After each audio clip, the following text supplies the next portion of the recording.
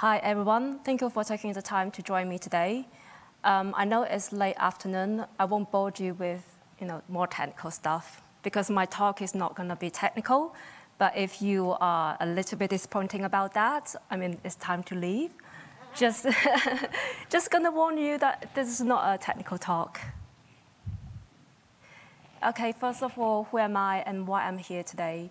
So I am Emma, and I'm from London in the UK. It's quite a long way, and I'm still in jet lag. I'm a cloud security architect at EPAM, and today I'm going to talk about metrics. So in this session, I'm going to share some techniques and stories about how to identify and establish cloud security metrics and KPIs. So these are the 3 questions I would like you to maybe keep in mind.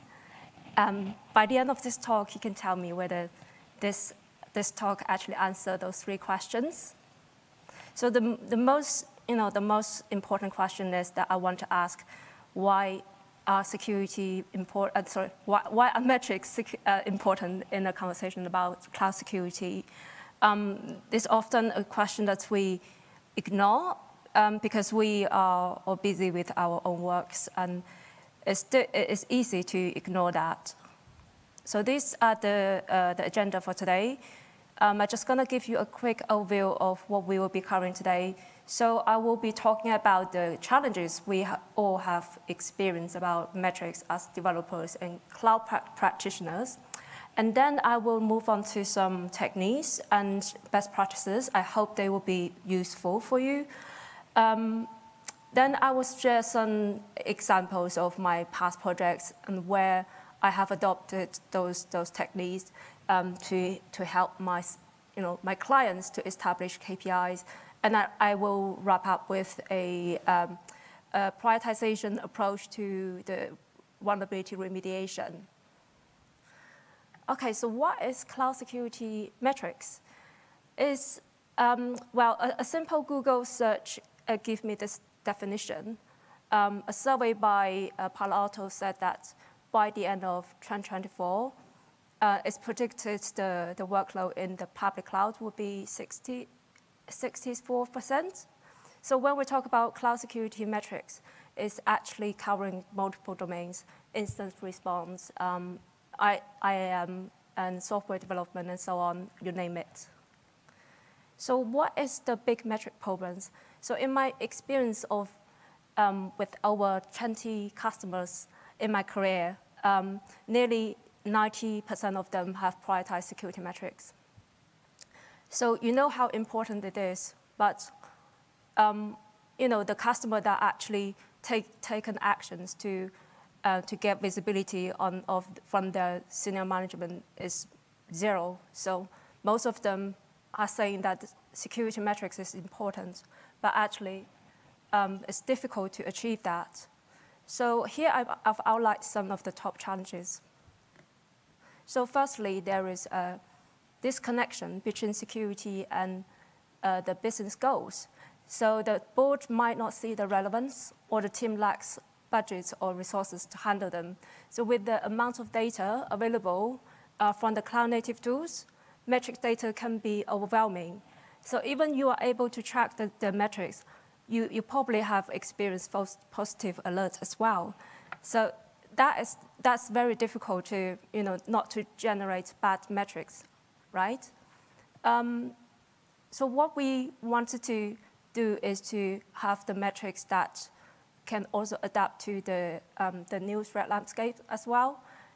And often we have failed to keep up with that evolving threat landscape. So tracking metrics is not just measuring success and security, and more importantly, it's a tool to communicate security risk to your senior stakeholders. So let's talk about why tracking metrics is not just nice to have, it's an essential task for the business. So without metrics, how can you justify your security budget?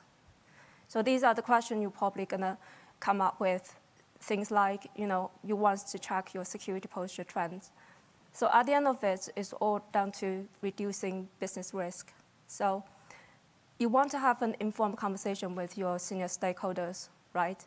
As a developers, it's difficult because you are communicating in different language.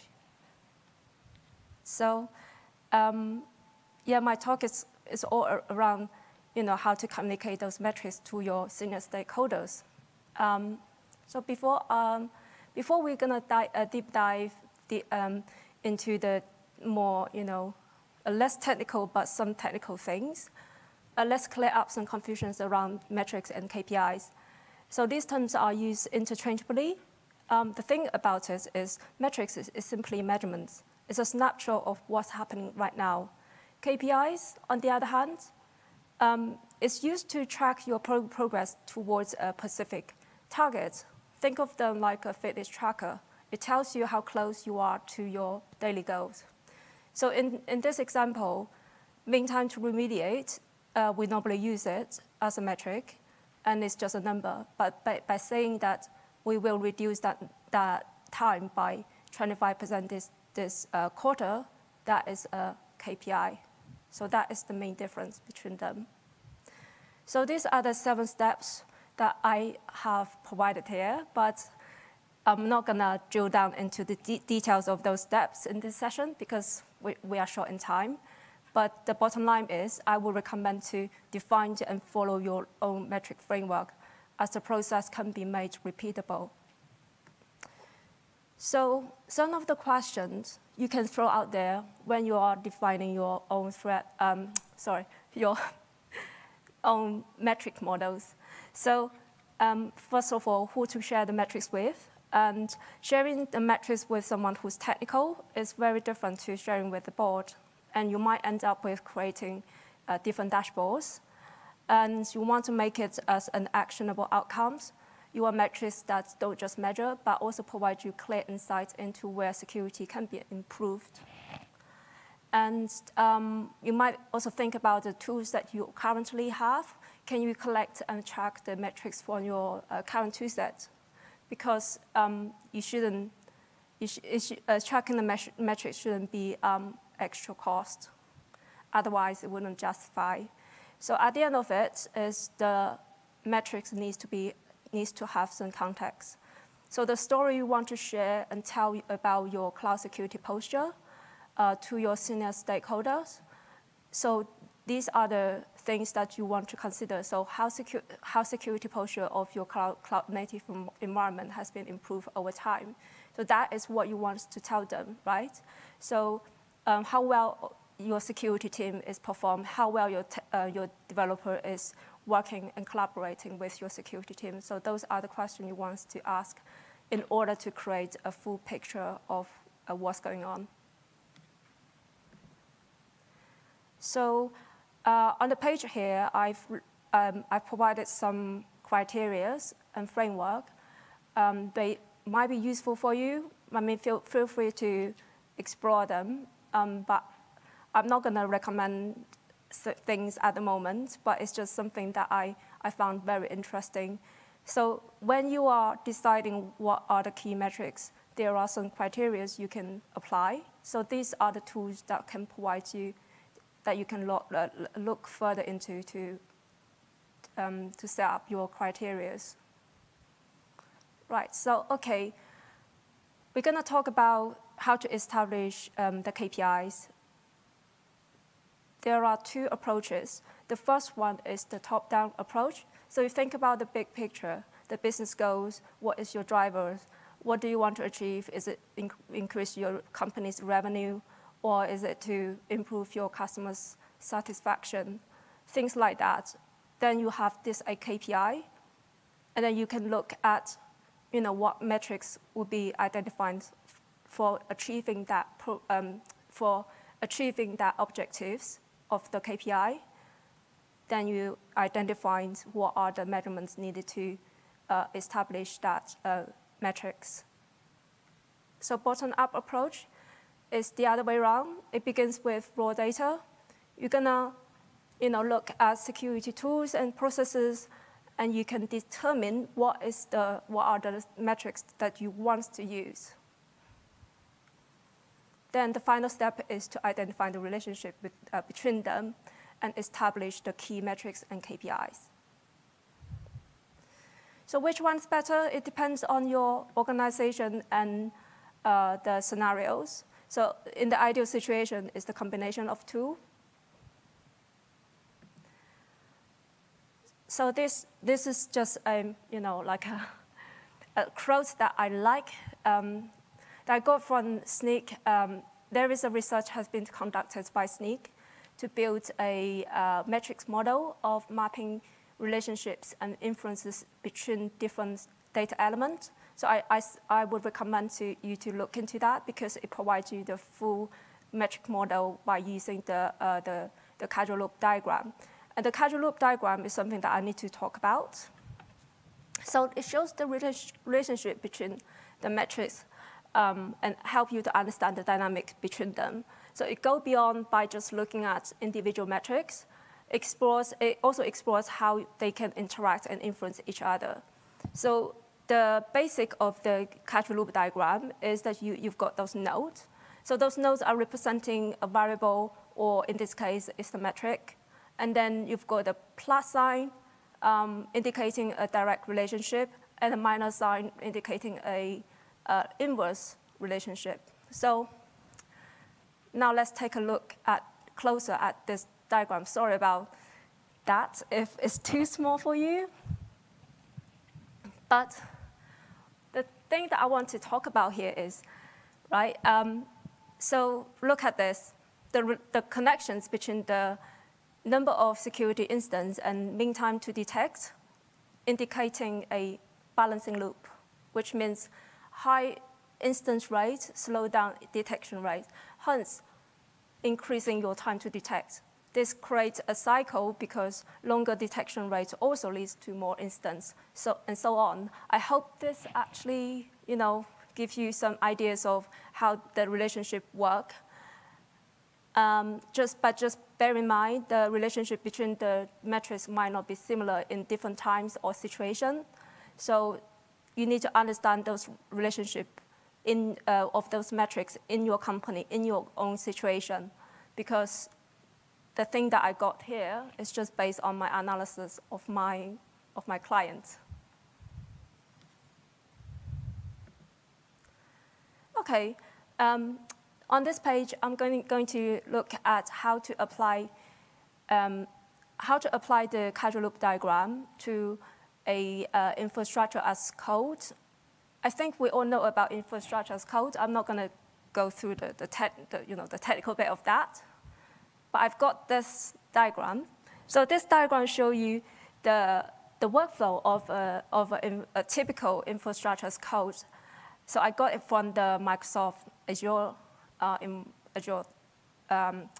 website, so it's not something new. But the purpose of that is I want to explain about how can you bring a workflow into metric and then identifying the key KPIs from that diagram.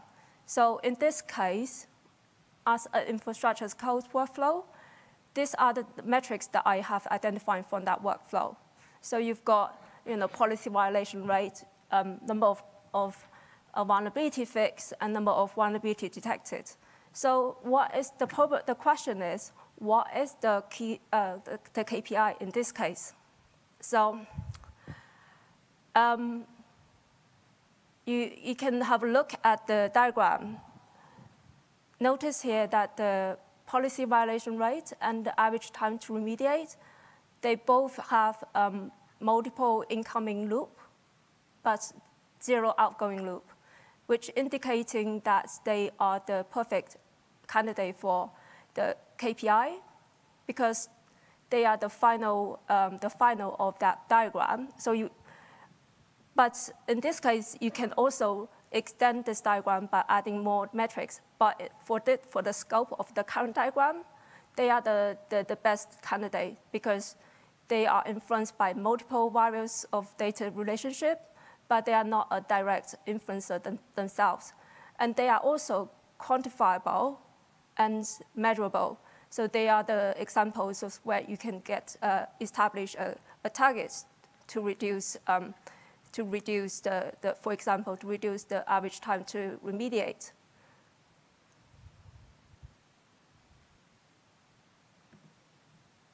Okay, now I'm going to talk about the protection level agreement.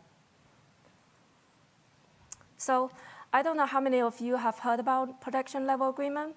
So initially, it's a research done by Gartner. So it's used to establish a target for your KPI, for your metric. So essentially, a protection level agreement is an agreement between your security team and the senior stakeholders. So why is it important? It's because you want to know how much protection you want to invest into different cloud systems, right? Because in your environment, you have different criticality, different type of cloud systems. Some are critical, some are low risk. So you want your stakeholders or your business leaders to understand how much they spend on those to protect those cloud systems. So that's a protection level agreement. That's why we have the protection level agreement. And it's based on the outcome-driven metrics, and it used to balance your business needs and the security requirements. So this is the 5-step of how the protection level agreement works. I won't dive down into this because we're also short in time. But essentially, you firstly define your goals, and then you identify your assets, classify them. Then you establish the desired protection for those cloud assets. Then you map your security controls with those protection level. At the end of it, you use the outcome-driven metrics to establish your KPI. So this is an example of applying the protection level agreement to patching. So the metrics that we are measuring here is the average number of days to patch cloud systems. So for example, for the scope of consumer markets, we have different criticality. We have the cloud systems with different criticality. So for critical system, we have set up 35 days to patch. At the end of the first cycle, what we have observed is actually 40 days that requires to patch that systems. Then there is a decision available to be discussed between the security team and the business leaders. The question is, do we increase the security budget to cope with that 5 days of delays, or do we adjust the protection level agreement to 35 days by just accepting the risk? So that is the conversation between the security team and the business. I hope you get the idea of how the protection level agreement works. Okay, finally. So I would like to share a couple of stories from my past projects where the metrics has been established and they have helped my clients to communicate risk. So I recently worked on a project for my clients in the utility sector. The company is migrating to the cloud, and they operate different markets globally. The thing here is that they are struggle to identify the KPIs. They have defined 70 metrics, probably just like many of the other companies as well, but they could not identify the one that can be presented to the board. And another problem with them is the vulnerability management. So this is a pain point because they don't have automation, and the ownership of the resources have slowed down the remediation process, and the team cannot prioritize the remediation as well. So these are the two main problems that we need to solve here. So on this page here, I'm going to show you some of the examples of the metrics that you might think are common in any business, that because we all track them. But those numbers might not be great for presenting to the board because they are not action-driven. So these are my metrics that are, okay, so let me talk about some of them. So counting the number of vulnerabilities and incidents and alerts reveal what is our threat landscape. But it doesn't tell us how secure the system is and how well the organization is protected. So if we categorize the instance in terms of type of attack, it might make sense. And another example is the vulnerability metrics, which is focused on the CVSS-based scoring. I hope every one of you know about CVSS because we all use that in our vulnerability management system. So, so the thing about it is it doesn't tell you how likely the vulnerability is going to be exploited. So that is the gap. In a sense, these metrics doesn't reveal the underlying risk or the true effectiveness of the security controls. So what we have done here, so these are the final six metrics that we have defined for our clients. So I won't walk through each of them, but it's just for you to have a look. So what we did here, this is how we achieve to come up with those metrics. So we asked the company, what is the story that your security team wants to share with your business leaders?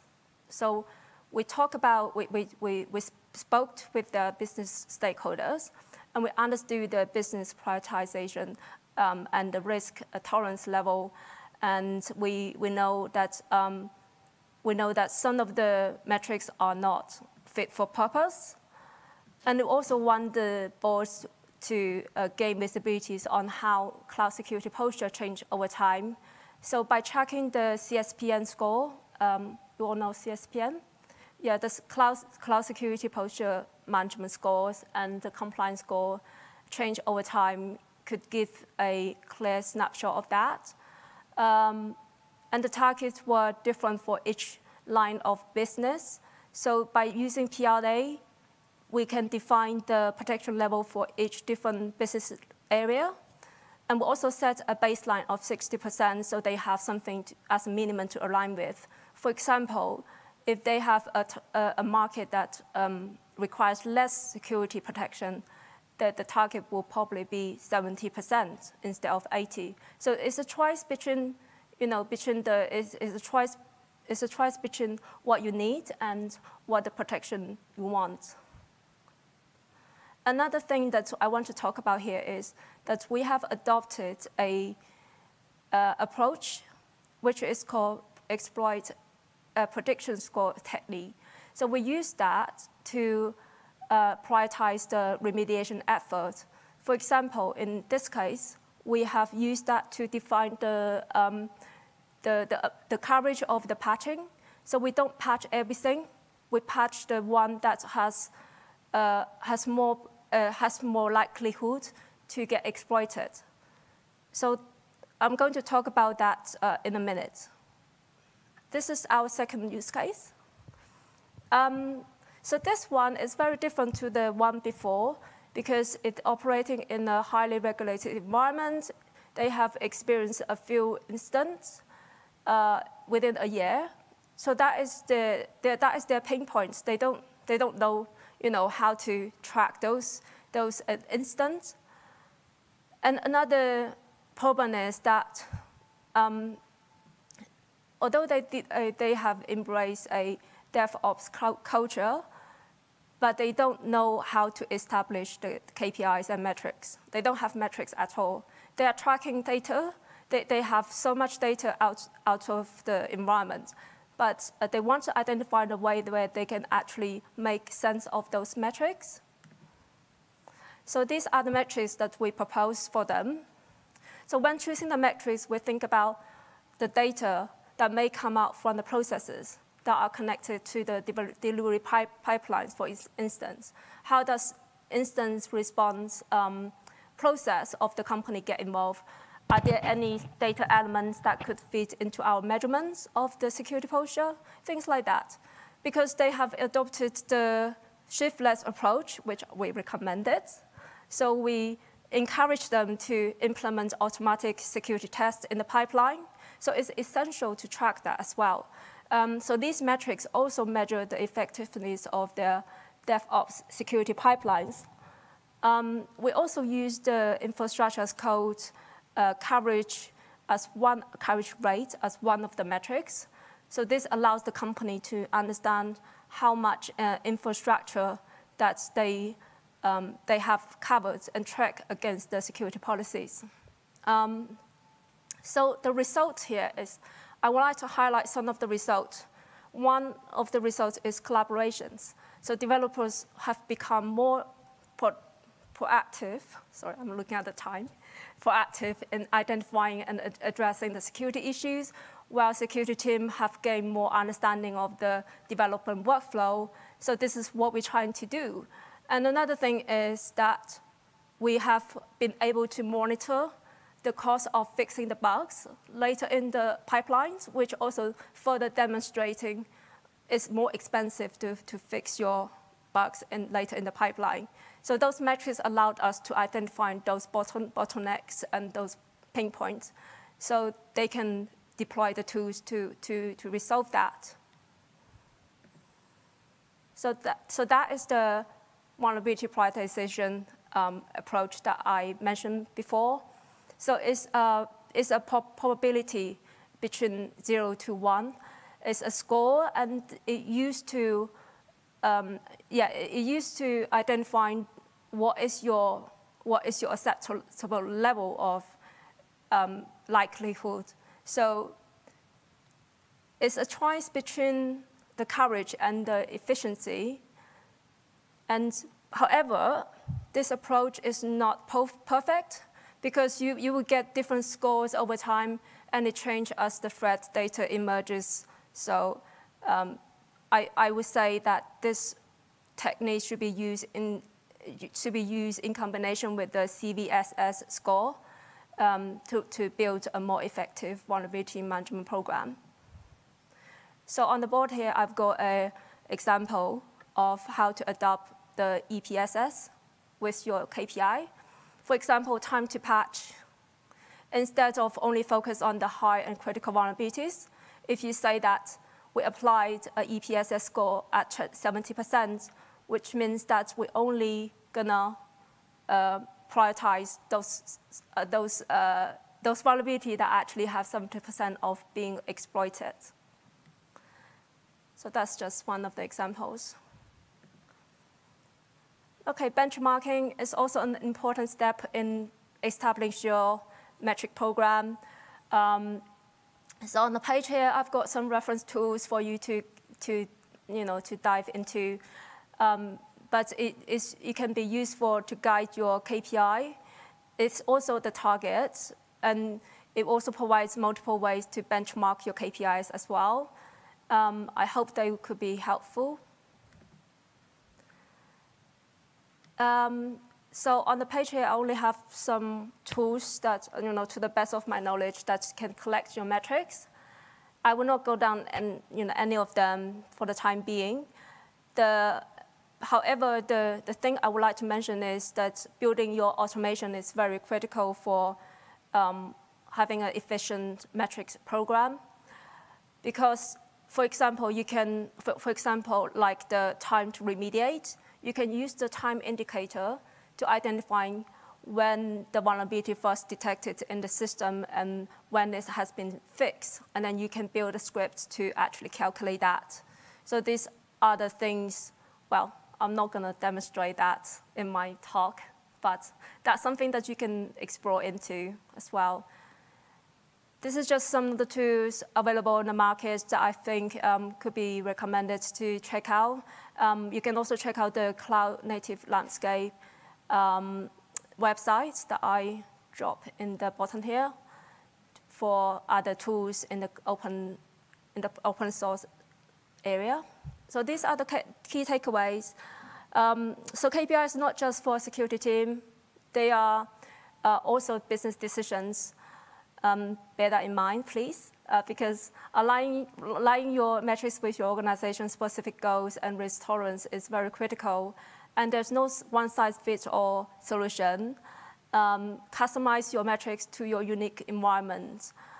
Also, I would recommend to use a protection level agreement to shift your responsibility from security or developer to the organization's business decision maker, like your board.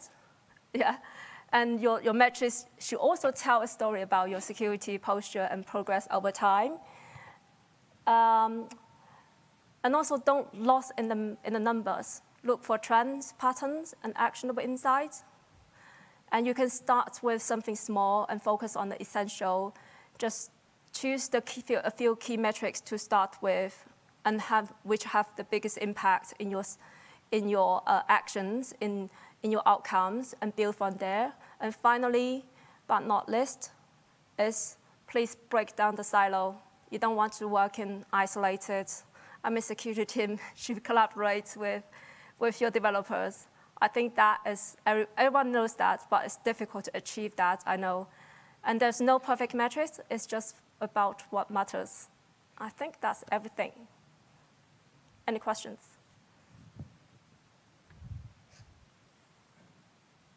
Oh. As you mentioned before, the CSPM score could be a great metric for KPI. Yeah. Could you please explain how they count that score? Some maybe example. If I get your question, you're asking how can we use the CSPN score as a KPI? Is that what you're asking? And how can I receive that score? Oh, so that score is a correlation between the data of different data. So you normally get that when you have a CSPN tool. Does that answer your question? For example, Defender Cloud in Azure. So if you use Defender Cloud, you probably know that there is a secure score. That is one of the CSPN scores. So it's calculated based on different elements, based on the risk, based on the type of the cloud access or resources that you're evaluating, and it assesses it over time and come up with that score. So that score can be something to use as a KPI because it shows the posture of your security environment, your cloud environment, sorry. If that answers your question. So to receive that score, I should use special tools. That's correct. Cloud security posture management tool. For example, like Yeah. Yeah, it's vendor specific.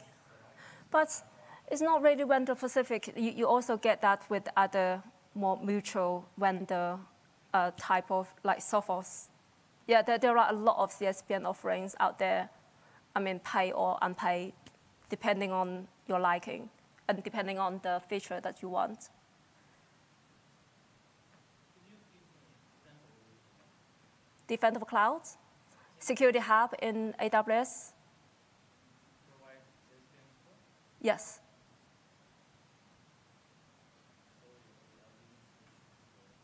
No worries. Yeah, if you don't know about CSPN, it's hard to, it's hard to understand. Any other questions? Yeah. Do you have any recommendations on tools for dashboarding, visualizing? Yeah, I had so here on this page. So myself, I use Power BI because it's Azure. And I used to work for Microsoft, and my customers are using Azure, and not Azure, but Microsoft product. But I think the Tableau is also something that's also recommended by some of my customers as well. But Power BI is something you can visualize your metrics and correlate them. Well, we not correlate them, but visualize them. Any other questions? Okay, I guess that's it. Thank you. Well, if you have any questions, any more questions, want to discuss with me, or thinking that my presentations have some errors, just let me know.